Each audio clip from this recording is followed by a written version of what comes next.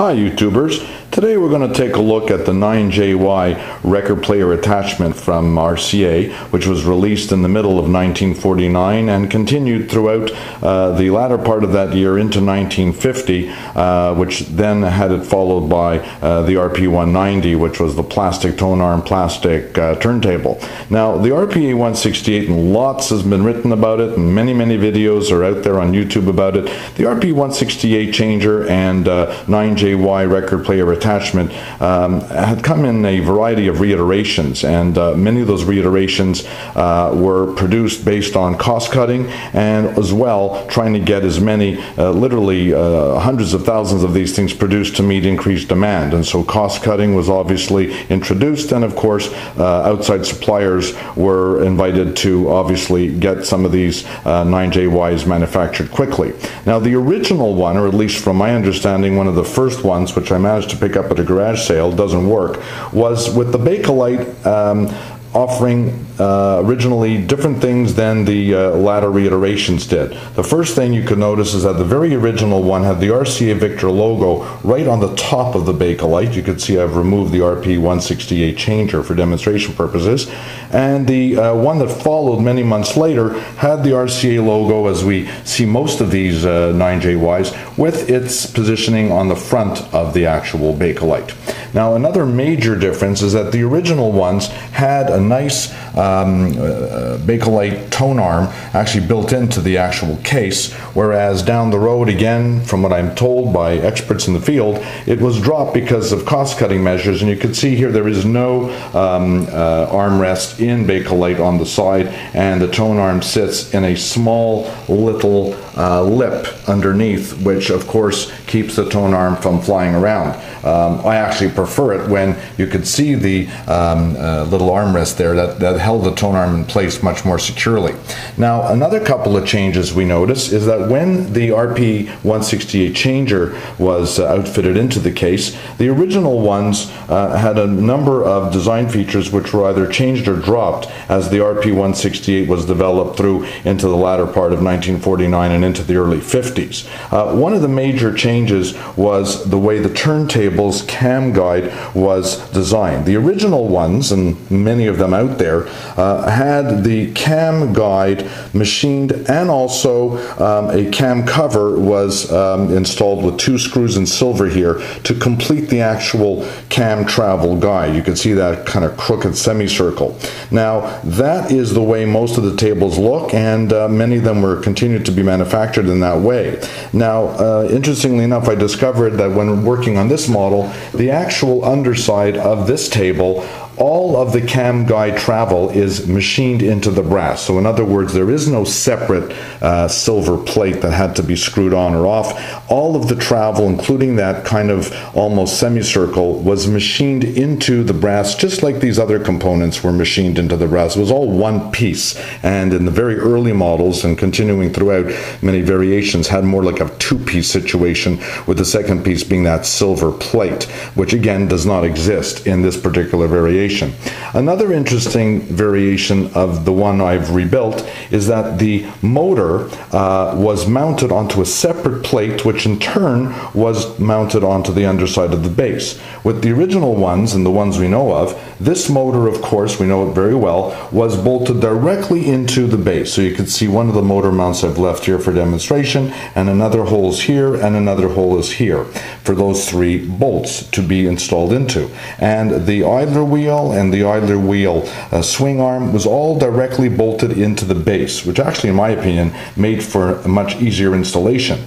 In the one I rebuilt, the motor, the swing shaft, and the idler wheel were all first attached to a silver metal plate, which in turn was then installed into the base, made for a bit more convoluted design and a little more difficult to deal with when rebuilding. But from what I'm told by many of the YouTubers who produce some great videos out there on the RP168, was a design that was incorporated by outside suppliers who obviously were helping RCA manufacture these things by the hundreds of thousands.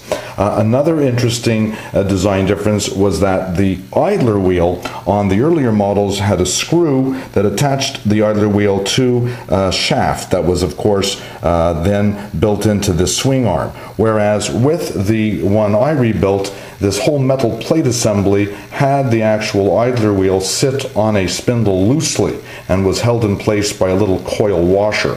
So those are some of the differences. There were a couple of other minor things, like for example, if you know the unit well enough, there's a felt donut that goes around a little post, and that post keeps the spider lever rather, from slamming up against itself. In the actual version I picked up and rebuilt, there is no such thing. There is no donut or even need for a donut, because this little stopper was differently designed, and for whatever reason, I do not know the answer, it never needed this kind of like softening donut mechanism. So with that in mind, you could see a lot of interesting points in how the RP168 changer and how the 9JY model and its case were changed over a period of, I would say, less than 6 months to a year, to allow for increased cost efficiency and having second and third party manufacturers help RCA out to get this thing out to the public in what turned out to be hundreds of thousands of models.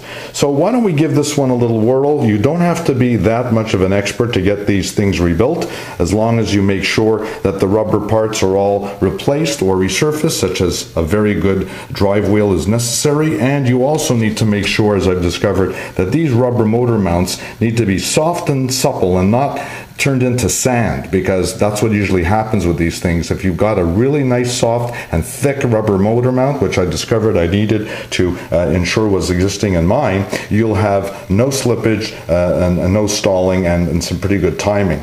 The other thing you need to make sure of course, is that you've got your separator knives and your plastic shelf all lined up properly and not binding. And of course, to do that, you have to take the rubber, the black spindle cap off, and of course realign the table with the famous star wheel, all of which are pointed out in many excellent videos on YouTube. So let's give this one a whirl. We've got a nice selection of 45s here that span from the late 50s all the way into the mid 60s, and we'll show you how easy it is to get these things to work, and how you don't have to be a rocket scientist to get these restored to a nice operating condition. So let's give this one a whirl, and we'll see how nicely they work. Here we've got Pretty Woman, of course, by none other than the late great Roy Orbison. You'll see I've got a brand new P51 cartridge attached to the installed to the tone arm, and of course we've got it playing through a Sony AM/FM cassette with line input player.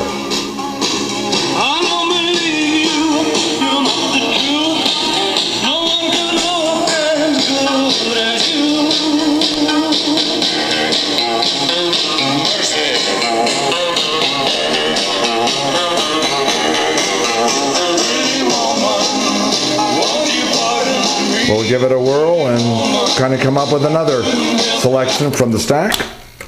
See how quickly the changer operates when perfectly timed and adjusted.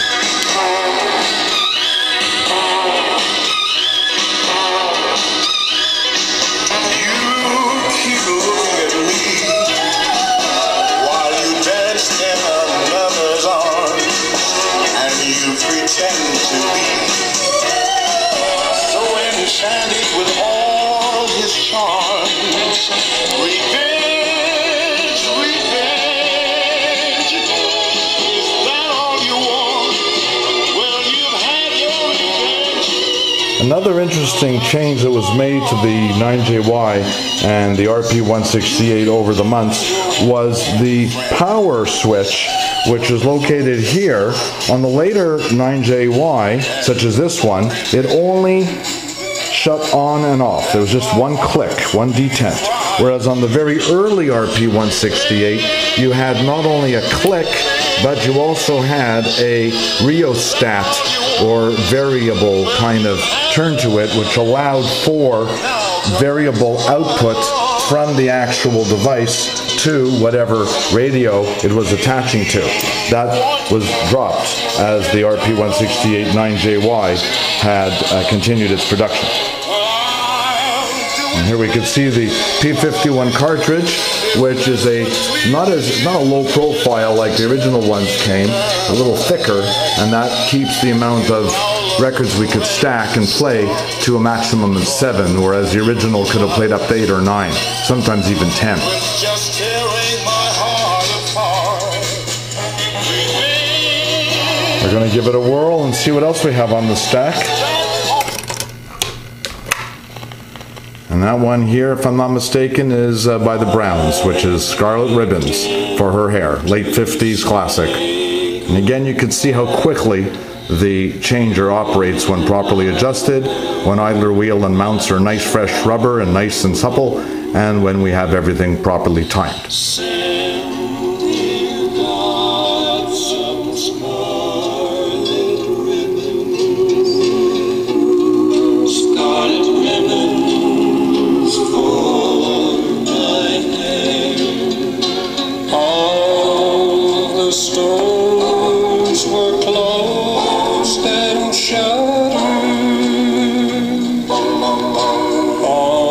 We'll give you another example of what is on the stack by watching the changer work and playing the famous Dave Clark 5 in 1965 with, of course, flat all over.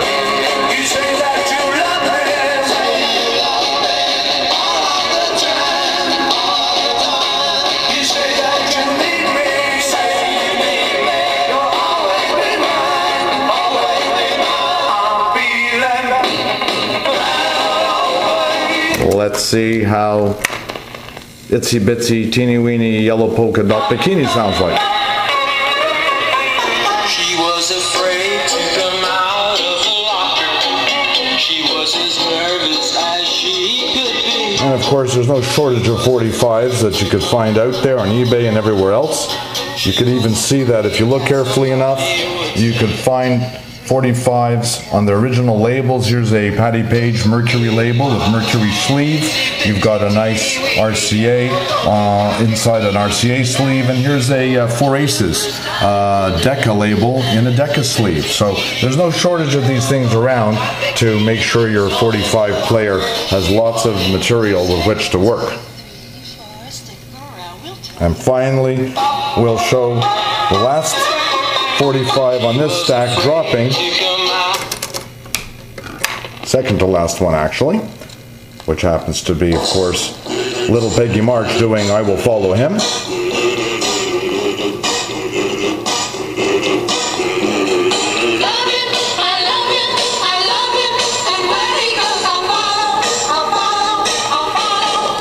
I will follow him.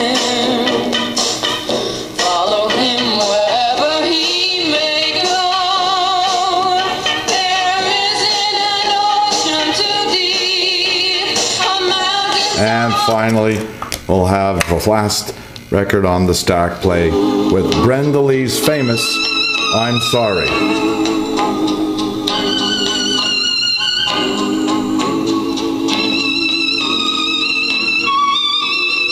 I dare say the unit plays probably nearly as well as it did back in the late 40s. So sorry.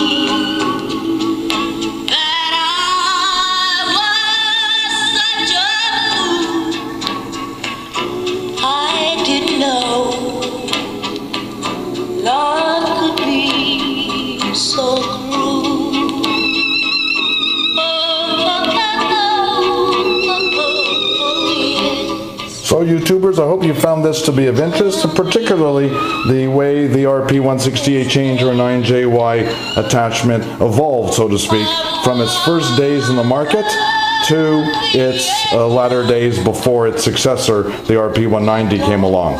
So again, thanks for watching, and hopefully we'll be able to make some more to outline what we did to get this one running.